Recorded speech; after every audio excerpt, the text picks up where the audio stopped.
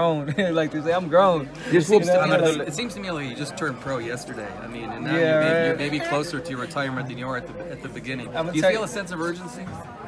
Urgency of what? To get as much accomplished as you can now that the end is kind of in sight? No? You don't think about that? I could have stayed at my weight class and fought for another world title against Gary Russell. That would have been a hell of a fight. You know, similar style to him, southpaw, flashy. And I could have probably beat him, you know, and become world champion again.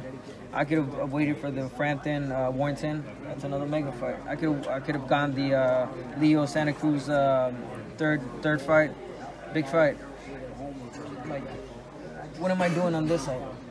It's a challenge for me. That's it. There's no urgency on me getting big fights here and there because I have them. I'm in a good place as far as my promotion. I got the great advisor, Al Heyman, that can get me any fight I want. If I want to fight Tyson Fury tomorrow, I'll probably get it. You know what I'm saying? I'm just saying, what I'm trying to say is that there's no urgency on my side. Like, I know, and you could go back to last year or maybe even the year after that when they asked me, Abner, how many years do you see yourself? I'm a smart man. I know what I'm doing. I see myself doing this 2 more years, good. That 3rd year, if I'm still like, if I feel like, okay, you know what I'm saying, like I'm smart, I'm not going to be stupid and take on tough decisions like this, you know, I'll probably take easy fights.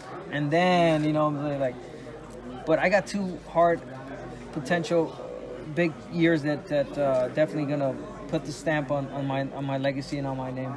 So no urgency whatsoever yet. You're a veteran of the sport already.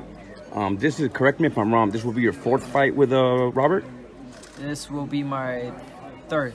3rd? Yeah. It was, okay. Jesus Cuellar was the first one. Okay, Leo. Oh, no, I'm sorry. It is your 4th. Yeah, against Gutierrez. Okay. How much have you learned being in Robert's camp? A lot. Just, I'm already a coach.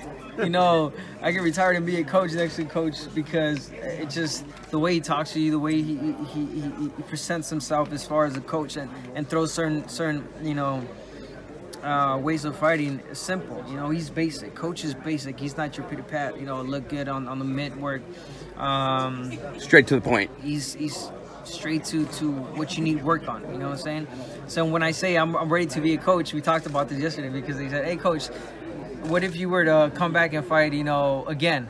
Who would you like in your corner? And you say, oh, maybe Abner, because Abner's got a good eye, you know, and I've learned a lot from him, you know, going in the corner and seeing things. So I've just learned a lot as a fighter and as a human being. Victoria o derrota